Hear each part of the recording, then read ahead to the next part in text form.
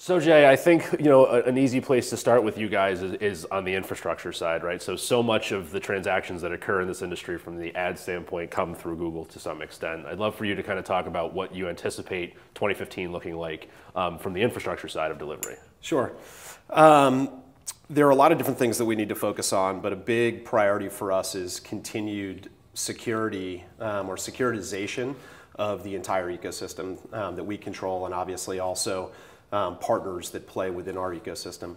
The one big priority for us is switching everything over to secure socket layer. So the impressions on a publisher site, the actual ad calls in the world of RTB, the bid and the ask have to also be wrapped in an SSL layer, and then also the creative.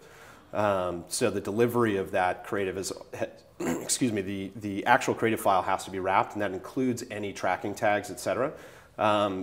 Easier said than done, because obviously, I would say the majority of the time we are not the ones in control of the creative asset. And there's a lot of different components in the work stream that we have to educate on why it's needed. And so that's probably the biggest challenge. So when it comes to SSL, I mean, what does that really mean for the creative agencies and for the ad side? I mean, what's the advantage to them getting on board and taking the education seriously? Well, I mean, first and foremost, this is all about protecting the user. We have to make sure that if generally speaking, when you're a user in an SSL environment, sometimes you're in a registered environment. So whether that's inside of our YouTube or Google or Facebook or anybody else, email, et cetera, you're going to be behind that layer. But more and more content providers are also wrapping video in SSL in order to protect the content. From a user perspective, if you're in that environment, you assume that it is secure. If there's an ad delivered into that environment and it is not secure, you now have a weak link. Theoretically, a nefarious actor, somebody who's putting a piece of spyware, malware, et cetera, that then leads to bots and non-human traffic, et cetera, could come in through that door, essentially. So all of this comes back to protecting the user and ultimately protecting the publisher, everybody in the ecosystem from bad actors. So is it a Herculean task to get SSL fully adopted in 2015, or is it more iterative and shouldn't be too much of a pain point? I would say both. It is a Herculean task because we've got to get the entire market to focus on this. We control our ecosystem, obviously, and we can, for the inventory that is Google owned and operated, or the network that we manage, AdSense, we can handle all of that ourselves, and there's a lot of work to do, but nobody has to be concerned about that. We'll do that internally. For the RTB ad exchange environment, there are so many external players in that. It's a massive open system, as we've talked about before. We have to get everybody on board. So it means all of the DSPs, all of the ad networks out there have to now do some degree of development work to get their bidders to understand what the value of that impression is. And recognize exactly what it is with that new attribute. They also then have to securitize the bid and the ask, as I was saying before. And that does put a little bit of extra load on server capacity, not a tremendous amount, but there is some work to be done, and there are some costs involved with doing that.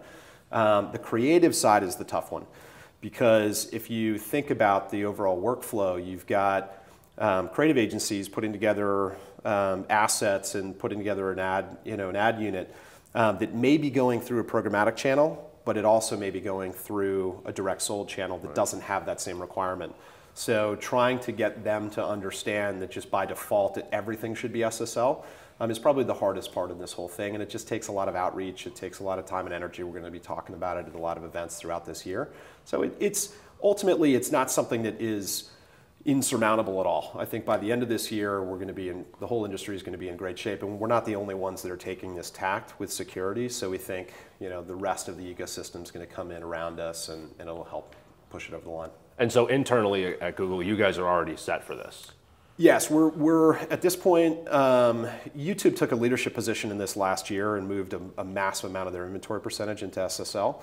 The AdSense environment is moving into it. It's a rolling percentage throughout the year. We're not divulging exactly what it is because it obviously then tips off the bad actors out there. So So people are aware that it's happening. Our biggest partners are already starting their dev work on it.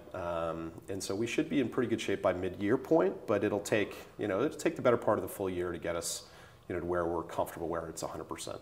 Great. So I think the last question, 2015, one company other than your own that you're very excited about. Wow. One company, there's so many. And